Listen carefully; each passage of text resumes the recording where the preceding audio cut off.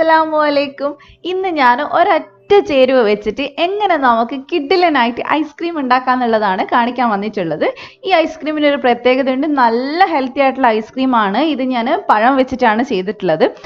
ഭക്ഷണം കഴിച്ചു തുടങ്ങുന്ന കുട്ടികൾക്ക് കൊടുക്കാൻ പറ്റിയ ഏറ്റവും നല്ലൊരു ഫുഡാണ് ഇത്. കാരണം അപ്പോൾ നിങ്ങൾ വിചാരിക്കും തണുപ്പൊക്കെ എങ്ങനെ കൊടുക്കണേ എന്നുള്ളത്. ശരിക്കും കുട്ടികളാവുമ്പോൾ തണുപ്പും ചൂടും ഒക്കെ കൊടുത്ത് ശീലിപ്പിക്കുകയാണ് ഏറ്റവും നല്ലത്. അപ്പോൾ അവർക്ക് പെട്ടെന്ന് അസുഖങ്ങളൊന്നും പിടിക്കില്ല. അപ്പോൾ ഒരു വയസ്സ് കഴിയുമ്പോൾ തന്നെ നമുക്ക് 1-1.5 വയസ്സാവുമ്പോഴൊക്കെ കൊടുക്കാൻ പറ്റിയ ഒരു കിഡിലൻ ഐസ്ക്രീം ആണ് ഞാൻ മോന് കൊടുത്തുകൊണ്ടിരുന്നതാണ്. അപ്പോൾ വളരെ സിമ്പിൾ ആയിട്ട് നമുക്കിത് ഉണ്ടാക്കിയെടുക്കാം. നല്ല ടേസ്റ്റി ആണ്. അതേപോലെ തന്നെ നമുക്കിതിൽ കുറച്ച് ഫ്ലേവേഴ്സ് ഒക്കെ എക്സ്ട്രാ വേണമെങ്കിലും ചേർത്ത് കൊടുക്കാം. അപ്പോൾ എങ്ങനെയാണ് ഈ ഐസ്ക്രീം ഉണ്ടാക്കുന്നത് നമുക്ക് നോക്കാം. ഇത് ഉണ്ടാക്കാനായിട്ട് ഞാനിവിടെ റോബസ്റ്റ പഴമാണ് എടുത്തിട്ടുള്ളത്. അപ്പോൾ അത്യാവശ്യം പഴുത്ത പഴം തന്നെ നോക്കിയെടുക്കാൻ നോക്കുക. അപ്പോൾ നിങ്ങൾക്ക് എത്രയാണോ ക്വാണ്ടിറ്റി വേണ്ടത് അത്രയും എടുത്താൽ മതി. ഞാനിവിടെ ഒരു 3-4 പഴം എന്തായാലും എടുക്കുന്നുണ്ട്. അതൊന്ന് തൊലി കളഞ്ഞെടുക്കണം നമുക്ക്. ഇത് നമുക്ക് പല ഫ്രൂട്ട്സ് വെച്ചിട്ടും ചെയ്യാൻ പറ്റും. ആപ്പിൾ വെച്ചിട്ടും മാംഗോ വെച്ചിട്ടും ഒക്കെ ചെയ്യാൻ പറ്റുന്നതാണ്. അപ്പോൾ അതേ തൊലിയൊക്കെ ഞാനിവിടെ കളഞ്ഞെടുത്തിട്ടുണ്ട്. ഇനി നമുക്ക് ഇതൊന്ന് കട്ട് ചെയ്തെടുക്കണം. നല്ല തിന്നായിട്ട് കട്ട് ചെയ്തെടുക്കാം. ഞാനിപ്പോൾ ഇതൊന്ന് ഇട്ട് വെക്കാനായിട്ട് ഒരു ചെറിയൊരു ബോക്സാണ് എടുത്തിട്ടുള്ളത്. അതിനേക്കാളും നല്ലത് നമുക്ക് എന്തെങ്കിലും ഒരു പ്ലേറ്റിലൊക്കെ വെച്ചിട്ട് ഒന്ന് തണുപ്പിച്ചെടുക്കുകയാണ് കുറച്ചുകൂടെ നല്ലത്. കാരണം എല്ലാം കൂടി ഇങ്ങനെ വെക്കുന്ന സമയത്ത് നമുക്ക് കറക്റ്റായിട്ട് തണുത്ത് കിട്ടുന്നില്ല. അപ്പോൾ കുറച്ചുകൂടെ ഒരു പരന്നിട്ടുള്ള എന്തെങ്കിലും ഒരു പ്ലേറ്റിൽ തണുപ്പിക്കാൻ നോക്കുക. അപ്പോൾ അതേ ഞാൻ എല്ലാം കട്ട് ചെയ്തെടുത്തിട്ടുണ്ട്. ഇനി നമുക്കിതൊന്ന് ഫ്രീസറിൽ വെക്കണം. ഒരു 2-3 മണിക്കൂർ ഫ്രീസറിൽ വെക്കുക. അപ്പോൾ ഇതെല്ലാം കൂടെ ഒന്ന് നന്നായിട്ടൊന്ന് തണുത്ത് കിട്ടും. അതിന് വേണ്ടിയിട്ടാണ്.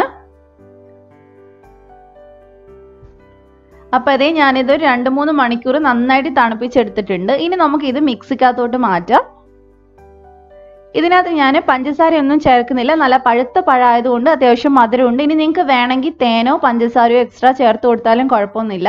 ഈ ഫ്ലേവർ കൊടുക്കാൻ വേണ്ടി നിങ്ങൾക്ക് എന്തെങ്കിലും എസൻസ് വേണമെങ്കിൽ ചേർത്ത് കൊടുക്കാം. കൊക്കോ പൗഡർ ചേർത്ത് കൊടുക്കാം. അതൊക്കെ നിങ്ങളുടെ ഇഷ്ടത്തിനനുസരിച്ച് ചേർത്ത് കൊടുക്കാവുന്നതാണ്. അപ്പോൾ ഫ്ലേവർ അതിനനുസരിച്ച് ഒന്ന് മാറുന്നു മാത്രമേ ഉള്ളൂ. അപ്പോൾ പഴം നന്നായിട്ട് ഞാൻ ഇനി അടിച്ചെടുക്കുന്നുണ്ട്. ഇതേ നല്ല ക്രീമി ആയിട്ടാണ് നമുക്ക് കിട്ടിയിട്ടുള്ളത്. ഈ ഒരു പരുവത്തിൽ കിട്ടിയാൽ മാത്രമേ നമുക്ക് ഐസ്ക്രീം സെറ്റ് ആക്കാൻ പറ്റുള്ളൂ. അപ്പോൾ ഇനി ഒരു നല്ലൊരു കണ്ടെയ്നറിനകത്തോട്ട് നമുക്കിതൊന്ന് മാറ്റാം.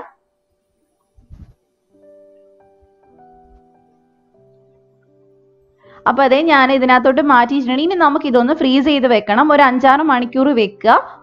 മേളിൽ തൊട്ട് നോക്കുമ്പോൾ നല്ല കട്ടിയായിട്ടുണ്ടാവും. അങ്ങനെ ഒരു സിറ്റുവേഷൻ ആകുമ്പോൾ നമുക്കിത് എടുക്കാം. ഇനി നമ്മൾ സാധാരണ ചെയ്യുന്ന പോലെ തന്നെ സ്കൂപ്പർ വെച്ചിട്ട് നന്നായിട്ട് ഒന്ന് സ്കൂപ്പ് ചെയ്തെടുത്താൽ മതി.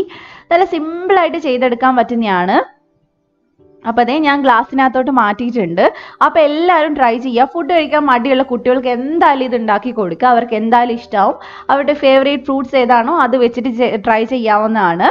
എല്ലാ ഫ്രൂട്ട്സും പറ്റില്ലെങ്കിലും ഒട്ടുമിക്ക ഫ്രൂട്ട്സ് വെച്ചിട്ട് നമുക്ക് ഈ സെയിം ഐസ്ക്രീം ചെയ്തെടുക്കാൻ പറ്റും.